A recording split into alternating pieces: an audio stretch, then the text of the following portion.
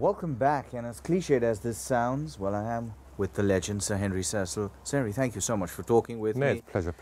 Well, it's been, let's start with this year. It's been such a year, hasn't it? Frankel has really brought sunshine to your stable, hasn't he? Yes, he has. I mean, I've had to rely on him and a few older horses. My 2 years are backward and everything. He's recognised, he's done terribly well, and he's a champion. Hopefully he'll go on to be. Well, that's interesting. You know, the last time Khalid Abdullah had a really great champion that was Dancing Brave. That was back in 1986. He didn't train on to his 4-year-old career. The decision to train on, how difficult was that? Well, I think he's a horse that he was difficult early on. He used to be a little bit free and pull and everything, and now he's settled down and learned how to race and everything. And you don't get a horse like that every day. I mean, it's once in a lifetime people have horses like that. If they're lucky. And they're bred to race, and he's bred to stay on and train on, and I'm sure he will too. I think he'll be a stronger horse next year. Another thing is sort of getting over a slightly longer trip as well. He can do a mile or mile and a quarter. Talking about his earlier career, let's go back and remember the 2000 Guineas. What were you thinking? What was going through your head when he actually came down into the dip?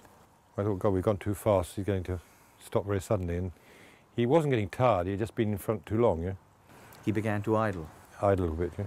All right, let's what's he like back at home? What's he like in the stable in the morning? No, he's good. I mean, he's quite sort of hot-blooded. I mean, he's always trying to pull his rugs off, and we have to be very careful what rug we put him on. And you put a sort of medium-sized rug on, you think it's a little bit cold, and he decides at 10 o'clock at night that he's too warm, and he tries to get over his head. So we have to monitor him. We do have cameras and things, and change things around. He is quite hot-blooded. I mean, he does sort of, although he's very calm and he couldn't care less about anything, I mean, he'll sweat between his back legs, which, normally one doesn't like that in a horse. Right. In his case, it's just him. I mean, he's always scratching and itching, and he's just a little bit hot-blooded.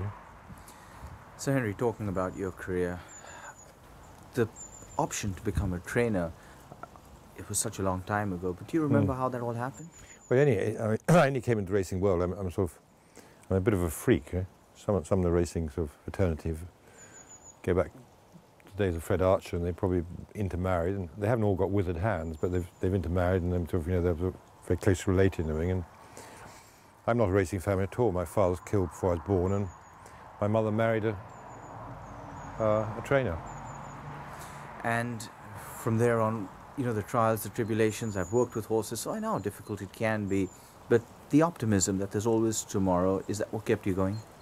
Well, I went through a sort of stage when everything was sort of, I had some very good times for years and years and years, and then I had 5 years in the doldrums, and you don't like to go out as sort of has-been, poor old Henry, So I'm always quite determined I was always determined to try and get back a little bit, and things are going much better. And if there was a formula to your success, would you be able to say what that was? Well, it's a way of life, and I think trainers got to be patient, and the sort of horse I have, a lot of late maturing horses, you've got to be patient. So 3 things. My late father-in-law, Sir Noel Mellis, always said to me, 3 things about training. 1 is patience, 2 is patience, and 3 is patience. Well, you've always had some fine jockeys riding for you. You've had Steve Hawthorne, you've had Lester Piggott, you've had some great horses as well. Grooming a young rider like Tom Queally, what's that been like? Yeah, he's coming on very well. He's talented, and he's young, and he's going very well. Now he's getting his confidence, and he's ridden, I suppose, I don't know how many Group 1 winners for me, must have been 16 or 17, I think. No, he's doing fine, and I'm very happy. I like having my own jockeys. I don't like sort of just getting the best jockey available, because I know if I drive a car, I get into a car I've never driven before, it takes me a little time getting used to it. And I always think that, teamwork and getting used to the horse and everything makes a lot of difference. Now, compared to some of the others you've worked with, I've read some interviews where you've referred, likened Frankel to a horse like Waller. How would you compare him to the others in your life? Well, I've been lucky, I think sort of good horses make successful trainers and jockeys, I think if I have bad horses, I'm a bad trainer. A jockey's riding bad horses and he can't take a position in the race, and he's a bad jockey. So, you know, you have to thank the horses, really. And I've been very lucky over the years for training for a lot of owner breeders, and that I've had some marvellous colts and fillies through my hands, you know, and they're all different distances. You know, I've had marvellous Gold Cup horses, and Derby horses, and Oaks fillies, and Guineas fillies, and Guineas horses and things. So they're all different, and they've all been so good to me. You can't really compare. I wouldn't want to compare an Osho Sharp, who won a Triple Crown, with a Frankel. All I can say is Frankel is out of the ordinary, and as long as everything goes right and he stays sound, and there's every chance he'll be a much better horse next year. And Sir Henry Cecil, as a person outside of the world of horse racing, what is he like? What are some of the things he likes to do outside of horse racing? Work, work, work. I mean, I haven't got many hobbies. I like my garden, and I love shopping. I'm a compulsive shopper. My mother was, and so I must have sort of female hormones.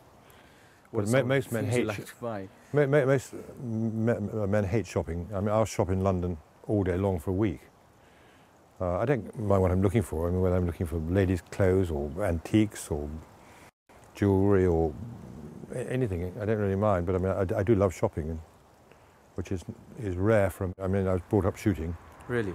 And I've shot all my life, and so that was a hobby. But I haven't done very much lately.